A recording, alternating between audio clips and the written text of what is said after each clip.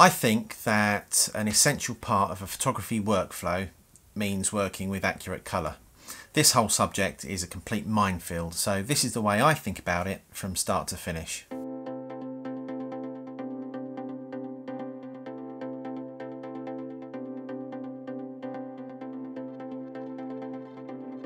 Hi folks, welcome back to my channel, and in this video I'm going to be talking about colour, or colour spaces to be exact. Now you might have come across the terms sRGB, Adobe RGB and Photo RGB. What's that all about then? I know I was confused with these terms when I first started with my photography. Well, it's important to understand that they're all colour spaces that we might be using in our photography. Now I think of each colour space as a language, and each language speaks colour in a different way. It's a fairly simple way of thinking about it. Now sRGB is the simplest, safest and most common colour space, and it's the most widely used on the web by far. Adobe RGB is a little bit bigger, and Photo RGB is bigger yet again. But this bit is often misunderstood. They all actually have the same number of colours, which is over 16 million, but it just means that the colours are more spread out in the larger colour spaces. The big thing you have to remember here is that the colours might not actually be identical in different colour spaces. Hopefully, if you're watching this, then you'll be shooting in RAW. This means that your camera is capturing everything it possibly can. But if you're shooting in JPEG, then the camera is throwing away so much of that information and data, but it also applies a colour space to it. And in the menu you will need to tell the camera what colour space you want the camera to assign to that image. So basically you should set your camera to sRGB unless you are fully aware of the reasons why you should be using another option. sRGB gives you the best compatibility for your JPEGs. But if you shoot in RAW, and hopefully you are, then the colour space setting in the camera is bypassed. It's completely irrelevant.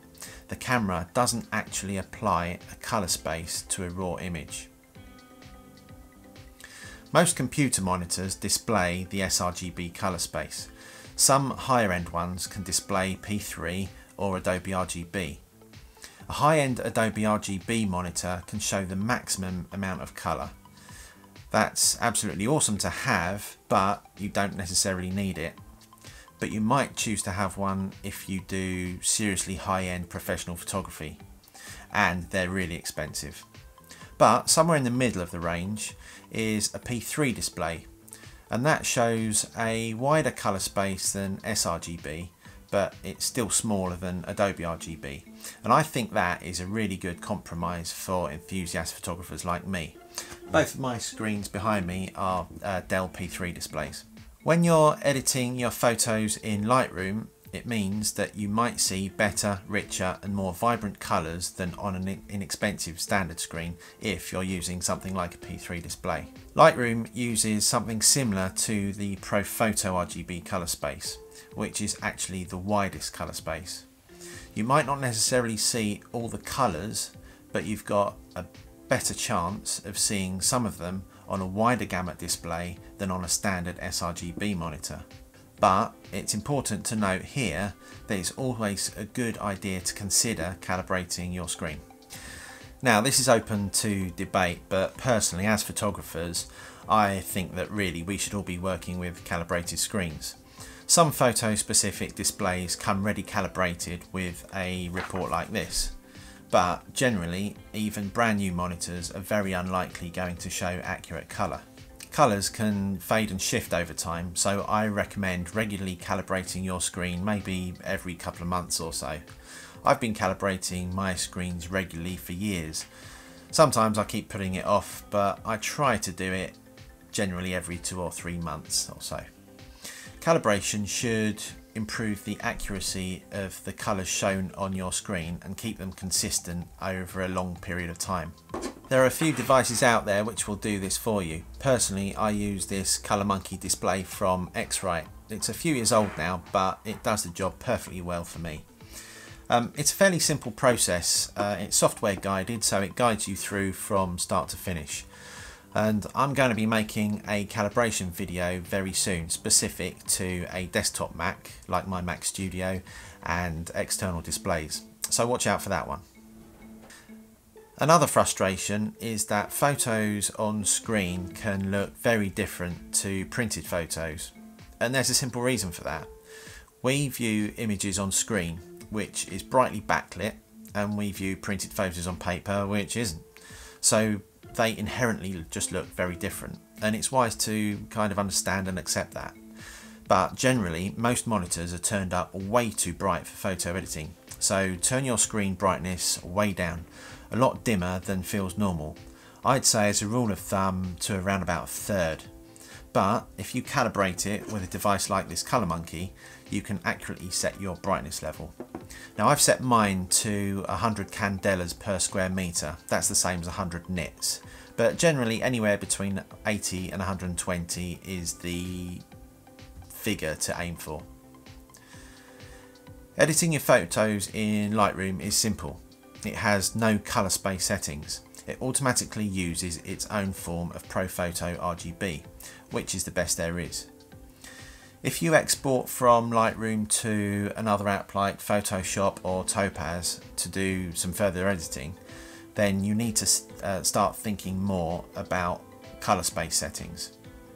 So to keep it simple, make sure you are using Photo RGB. As I mentioned earlier, it's the widest colour space and TIFF as the file format. Send your image back into Lightroom with the same settings, and that way you won't lose any colour information as it gets sent between the apps. If you mostly keep your photos digitally, then you should export your photos in sRGB to ensure maximum compatibility with just about every screen out there in the big wide world. You want to do this to make sure your images look right on everyone else's devices.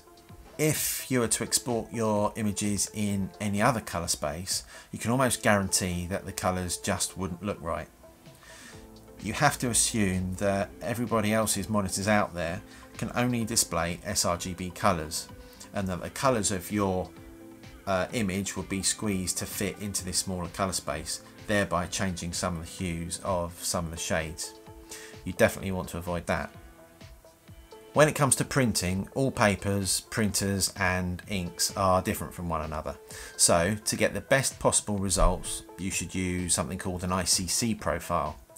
Think of an ICC profile as a small, simple piece of software which translates photo information from Lightroom language into printer language.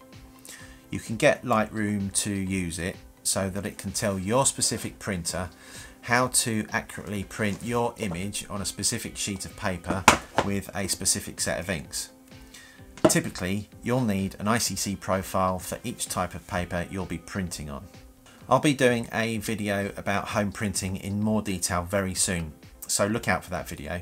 In fact, why don't you hit that subscribe button and ring the notification bell so you don't miss it, and you'll be helping this channel out in the meantime too. If you've picked up something useful from this video, please do give us a thumbs up and let me know what colour space your camera is set to in the comments below. Thanks for watching and see you on the next video. Bye for now.